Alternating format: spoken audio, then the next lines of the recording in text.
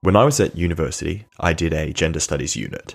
The teachers of this unit de-emphasized biological explanations of gender. A man was not a man by virtue of his biology, but by virtue of his culture. Men were more aggressive than women, not because of a biological predisposition towards aggression, but because of the toys they played with as children. This struck me as stupid and simplistic. And yet, I remained interested in the topic. What makes a man? What makes a woman a woman? These are interesting questions that our culture increasingly struggles to answer. Someone who has thought extensively about these questions is the writer and cultural critic Camille Paglia. This video will draw on Paglia's work to answer questions such as, what is man? What is woman? But before we get into this, I want to speak a little bit more about Camille Paglia. Paglia was born in Endicott, New York, in 1947. All four of her grandparents were born in Italy, and she was raised as a Roman Catholic. As a teenager, she moved away from Catholicism and became an atheist. Nevertheless, she still cites Italian Catholicism as the strongest influence on her personal identity. To quote an interview she conducted with the Jesuit Review in 2015, "Italian Catholicism remains my deepest identity, in the same way that many secular Jews feel a strong cultural bond with Judaism. Over time I realized, and this became a main premise of my first book, Sexual Personae, that what had always fascinated me in Italian Catholicism was its pagan residue.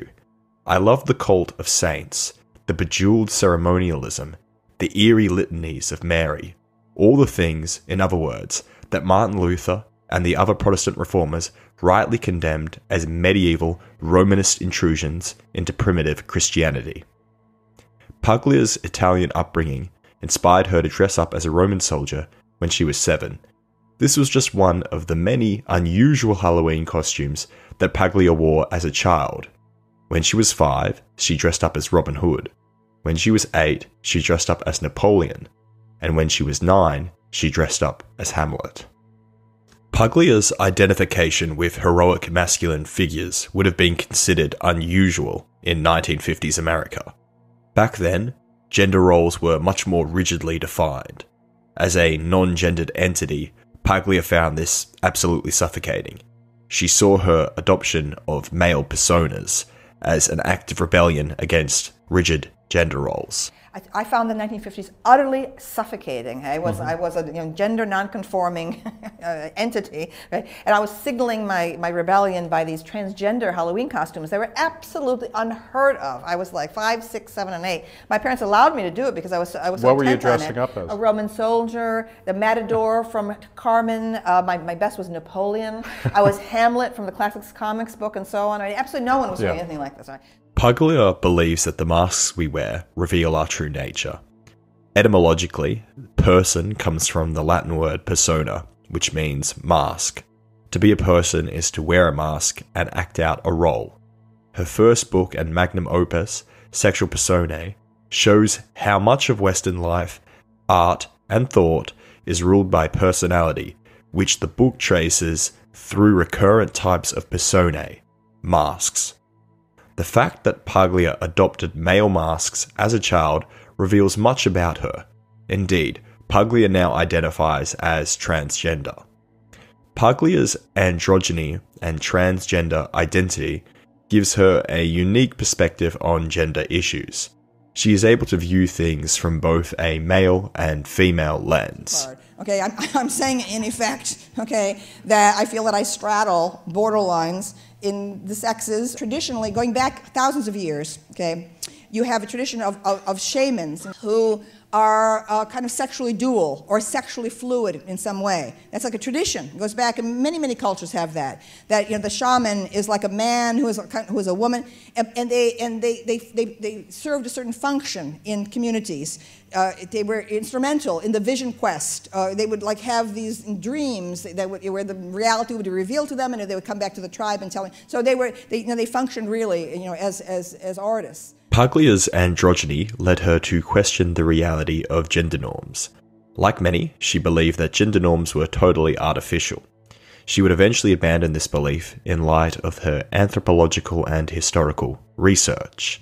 This research would eventually lead to the construction of her first book, Sexual Personae. Sexual Personae begins by arguing that most cultures throughout history have associated women with nature. According to Paglia, the identification of women with nature was universal in prehistory. In hunter-gatherer societies dependent upon nature, femaleness was honoured as a principle of fertility. The first exhibit from Western art that she examines in Sexual Personae is the Venus of Willendorf, a tiny statuette found in Austria, believed to be more than 30,000 years old. Paglia argues that the Venus of Willendorf is faceless because identity does not yet exist. Everyone in prehistory was a part of the oneness of nature. Her fat is a symbol of abundance in an age of famine. Her exaggerated hips and breasts, a symbol of fertility. Paglia discussed this statuette at a lecture given at Lafayette College. We feel, from this object, the force of nature, the force of biology. Woman does not exist here as an individual, but as someone who essentially is a conduit for natural forces. I notice how she exists simply as a series of protuberances. So the fat in this era meant health. It meant survival. Okay? The cult of the thin woman is really one of a sophisticated, more urban or aristocratic period. You'll notice that she's defined by her fat deposits, by the buttocks, by the belly, hips, and breasts. Her arms are nothing but small flippers on the top of her breasts.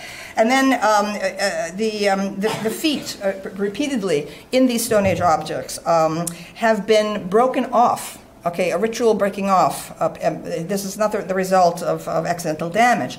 And my theory about it is that she's supposed to represent the principle of fertility. They want fertility to stay because of the tremendous difficulties of remaining pregnant in a period of constant famine and near starvation and so on. They want her to remain, so they break her feet off. So again, the centrality of woman and of woman's fertility and of this dates from a period in which human beings did not understand how pregnancy occurred. Okay, because there is a delay between sexual intercourse, and a woman's pregnancy showing. Primitive man did not believe that he was in any way responsible for a birth, and somehow it was a woman in magical communication with nature who had this internal power. The link between women and nature was not just recognized in prehistoric hunter-gatherer societies. Indeed, cultures throughout history have personified nature as a mother. In Norse mythology, the goddess Jord personified the earth. In ancient Greece, it was Gaia. In ancient Babylon, Ishtar. There are records of similar goddesses in Sumer, Egypt, Africa, Australia, and China.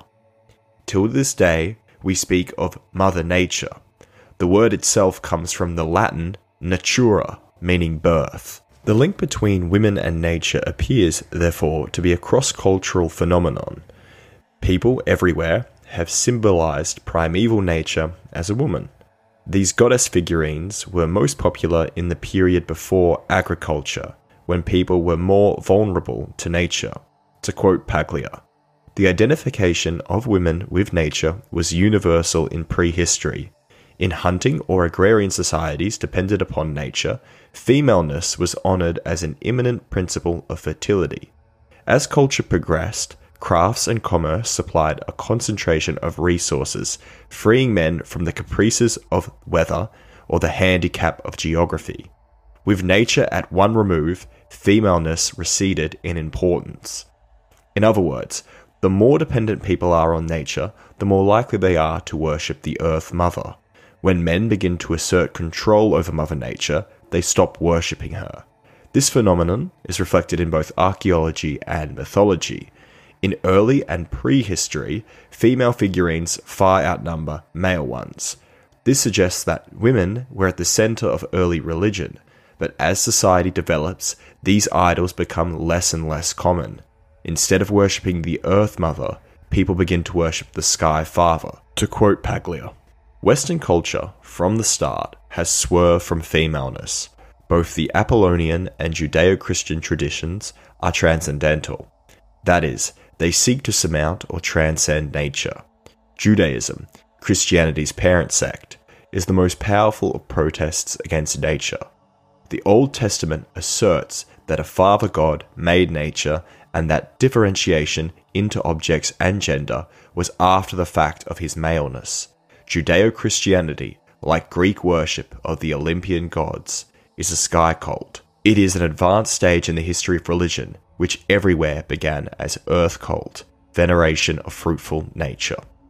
The earth cult and the sky cult are fundamentally different. The earth cult venerates nature, whilst the sky cult venerates culture. The earth cult venerates instinct, whilst the sky cult venerates reason. The earth cult venerates sex, the sky cult seeks to suppress and regulate it. The earth cult venerates the feminine, whilst the sky cult venerates the masculine. Thus, when a society transitions from earth cult to sky cult, woman's significance recedes. To quote Paglia once again, the evolution from earth cult to sky cult shifts woman into the nether realm. Her mysterious procreative powers and the resemblance of her rounded breasts, belly, and hips to Earth's contours put her at the center of early symbolism. She was the model for the great mother figures who crowded the birth of religion worldwide. Woman was an idol of belly magic. She seemed to swell and give birth by her own law. From the beginning of time, woman has seemed an uncanny being. Man honoured but feared her. She was the black maw that had spat him forth and would devour him anew. Men, bonding together, invented culture as a defence against female nature. Sky cult was the most sophisticated step in this process, for its switch of the creative locus from earth to sky is a shift from belly magic to head magic, and from the defensive head magic has come the spectacular glory of male civilization, which has lifted women with it. In ancient Greece, the premier god of the sky cult was Apollo. He was associated with masculinity, light, clarity, celibacy, reason, and solidity. Apollo revolted against chthonic nature, which Paglia associates with the Greek god Dionysus. Dionysus was the god of wine and intoxication. Artistic depictions of Dionysus vary. Sometimes he appears as a mature figure with a beard, as in this bronze mask from 200 BC. Other times, he is an androgynous young man with beautiful curls and fair skin, as depicted in the 2nd century Roman statue. He is almost always depicted with the grape cluster and ivy vine. Dionysus was strongly associated with feminine spirituality and power. His cult was predominantly female. They would worship him by tearing wild animals to pieces and eating the whole of them raw. They would also spend whole nights dancing on hills in a state of ecstasy and intoxication, probably induced by wine.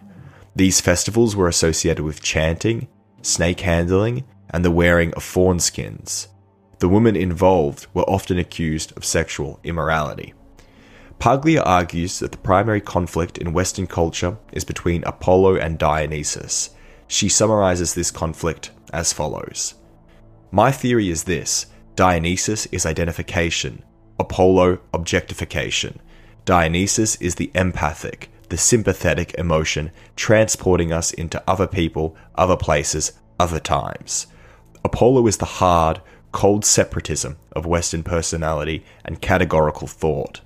Dionysus is energy, ecstasy, hysteria, promiscuity, emotionalism, heedless indiscriminateness of idea or practice.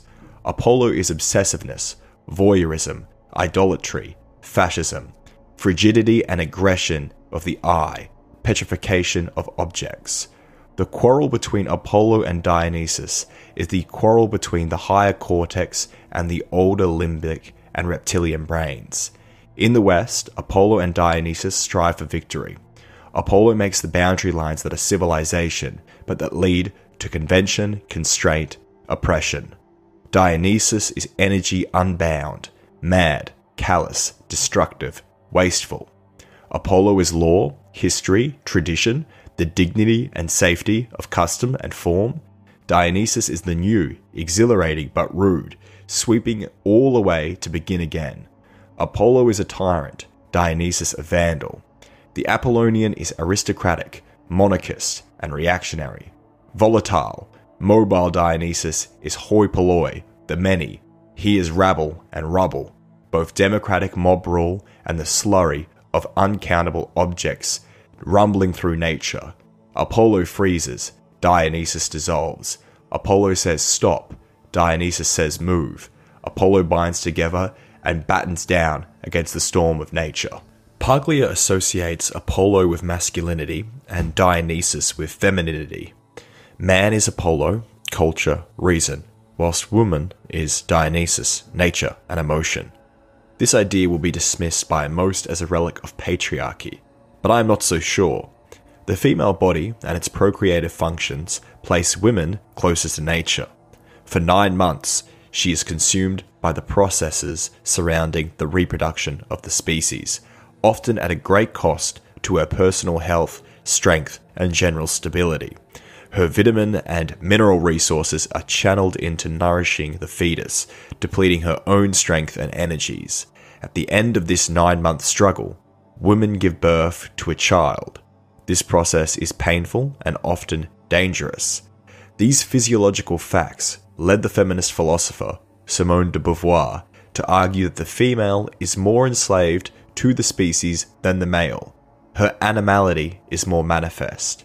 She points out that many major areas and processes of the woman's body serve no apparent function for the health and stability of the individual woman. Instead, the woman's body serves the species. This is why Paglia says, the female body is a Chthonian machine, indifferent to the spirit who inhabits it. Organically, it has one mission, pregnancy, which we may spend a lifetime staving off. Nature cares only for species, never individuals. The humiliating dimensions of this biologic fact are more directly experienced by women, who probably have a greater realism and wisdom than men because of it. For a fetus is a benign tumor, a vampire who steals in order to live. The so-called miracle of birth is nature getting her own way. The male's role in procreation is, by contrast, minor. He contributes 9 minutes rather than 9 months. Many anthropologists believe that early man did not even understand the role he played in pregnancy. For example, in his book, The Family Among Australian Aborigines, the anthropologist Bronislaw Malinowski observes, the natives one and all in these tribes believe that the child is the direct result of the entrance into the mother of an ancestral spirit individual. They have no idea of procreation as being directly associated with sexual intercourse, and firmly believe that children can be born without this taking place.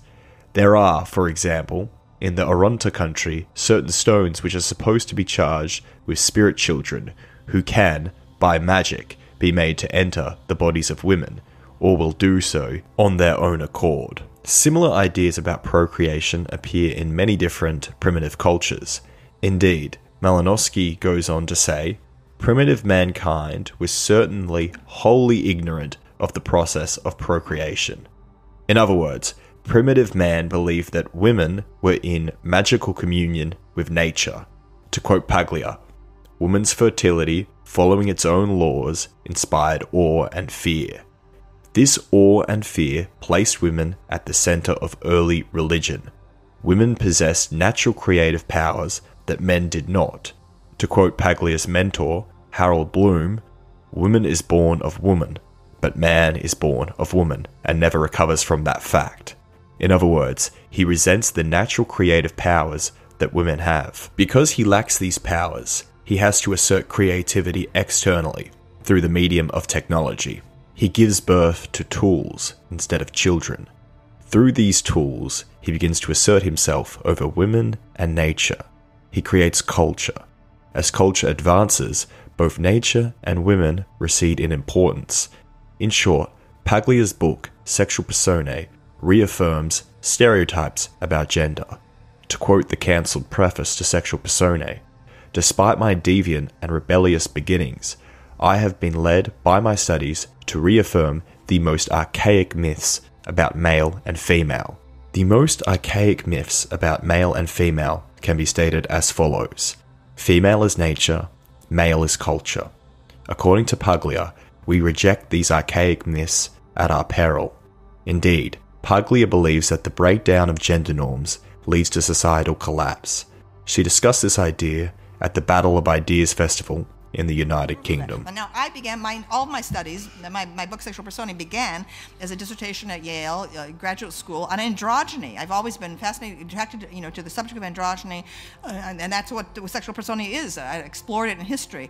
But the more I explored it, I realized that, that historically, the movement toward androgyny occurs in late phases of culture, okay, as a civilization is starting to unravel, okay, and that you can find it again and again and again through history in the Greek art, okay, you can see it happening. All of a sudden, okay, there's a kind of there's the sculptures of handsome nude young men athletes that used to be very robust, okay, in the archaic period suddenly began to seem like wet noodles, okay, toward the end, okay, and that the people who live in such periods, a late phase of culture, whether it's the Hellenistic era, whether it's the Roman Empire, whether it's the Mauve decade of Oscar Wilde in the 1890s, whether it's Weimar Germany, people who live at such times, okay, feel that they're very sophisticated, they're very cosmopolitan, okay, and homosexuality, heterosexuality, so what, anything goes, and so on, all right, and so,